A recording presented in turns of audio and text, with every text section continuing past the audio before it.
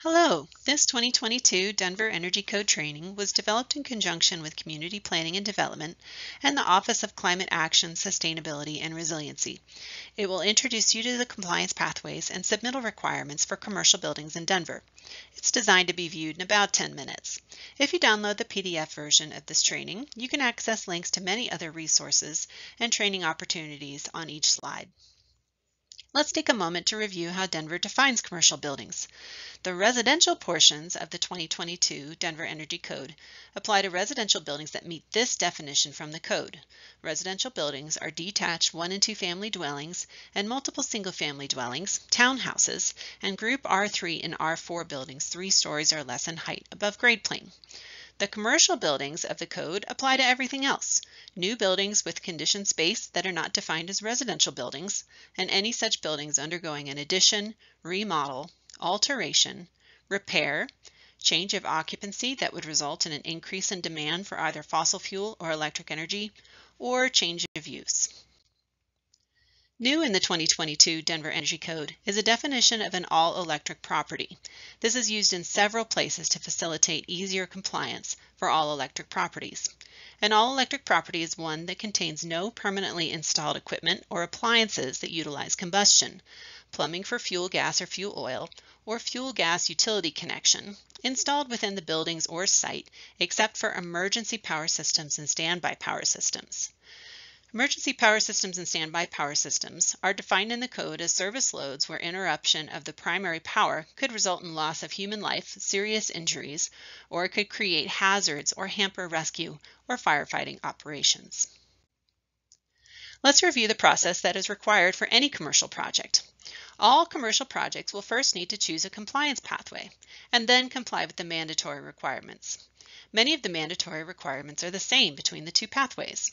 Teams will need to review the requirements of the Denver Green Buildings Ordinance, the Denver Green Code, commissioning, envelope and air leakage testing, and all projects will also need to use the IECC checklist to document the mandatory requirements of their selected pathway, which will vary.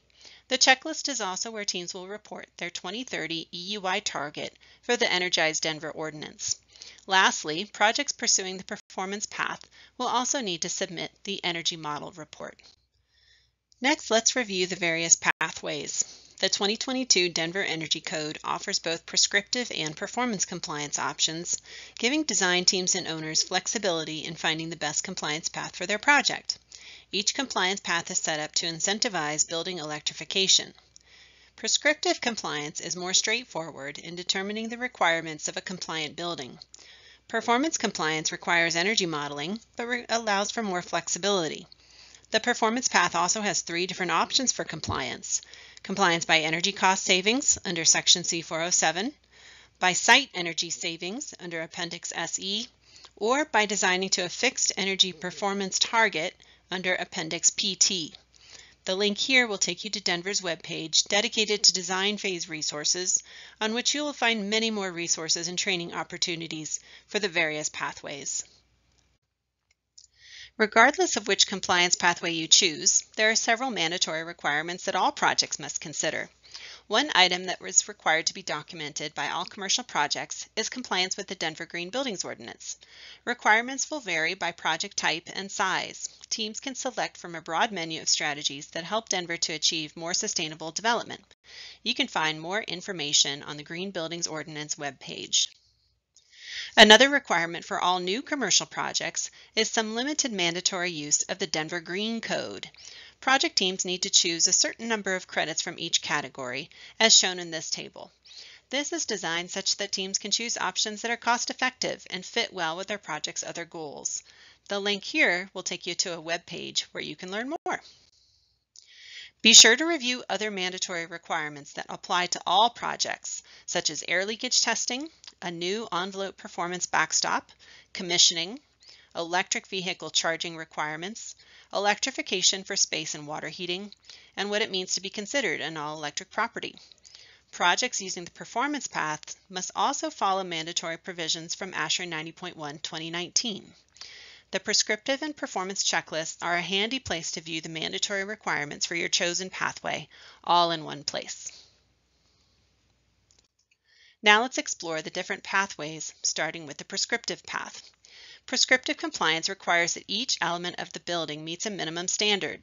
It is a check-the-box compliance process that utilizes CommCheck to demonstrate compliance, and that allows for envelope trade-offs as long as you still meet the backstop. The use of Section C406 then allows teams to choose energy efficiency credits from a standard menu. This makes the prescriptive path very easy to use and very easy to plan around. Denver has amended Section C406 with a new menu of efficiency credits. How many credits are required will depend on building type and fuel source.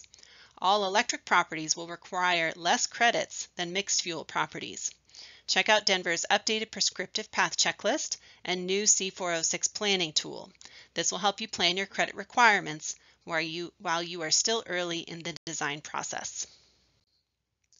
Performance compliance utilizes whole building energy modeling. All performance pathways have the same documentation requirements. To begin this process, teams should engage an individual with the ASHRAE Building Energy Modeling Professional certification. The Energy Modeler will use Denver's Energy Modeling Report template for compliance documentation. They will also report the EUI, or Energy Use Index, in kBTUs per square foot per year, to help teams plan for future compliance with your project's Energize Denver Ordinance 2030 Target EUI.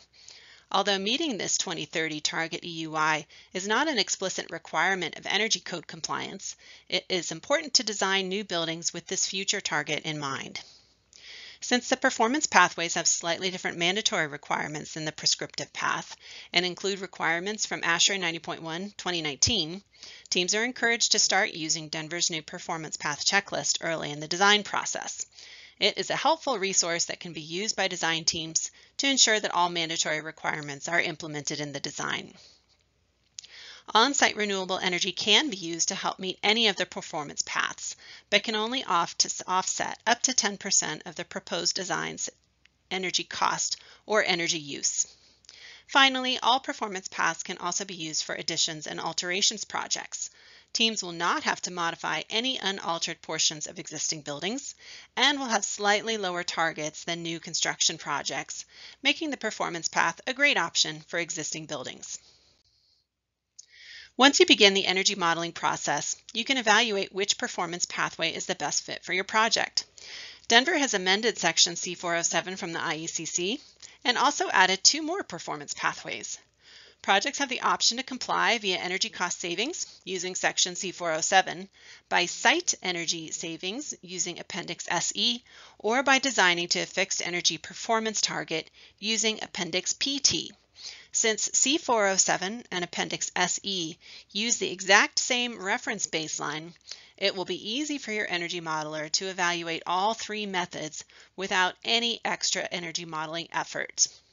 The benefits of using the performance pathways is that this method encourages a holistic design process and allows for more flexibility with prescriptive elements of the Energy Code. It will also help you design and evaluate your design relative to Denver's net zero energy goals and plan for compliance with the Denver Green Buildings Ordinance. Existing building projects are slightly more complicated in that they will have different compliance requirements depending on the scope of the project, but they will also have the option to use either the prescriptive or performance methods of compliance. You can find more details on these requirements on Denver's website under the web page dedicated to alterations and additions. Thank you for viewing this presentation. Be sure to check out the other resources on Denver's website and don't hesitate to reach out if you have further questions.